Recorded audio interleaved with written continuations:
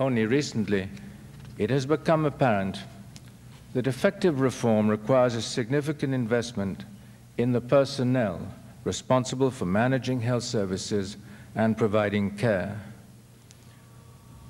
While some programs have been implemented to improve the capacities of those charged with managing the reformed health system, little systematic attention has been given to enhancing the clinical and managerial competence of nurses at all levels of the system.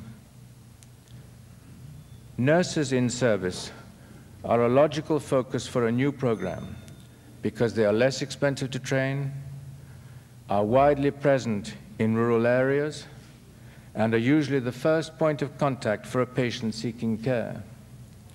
They are also essential to the competent provision of hospital-based tertiary care.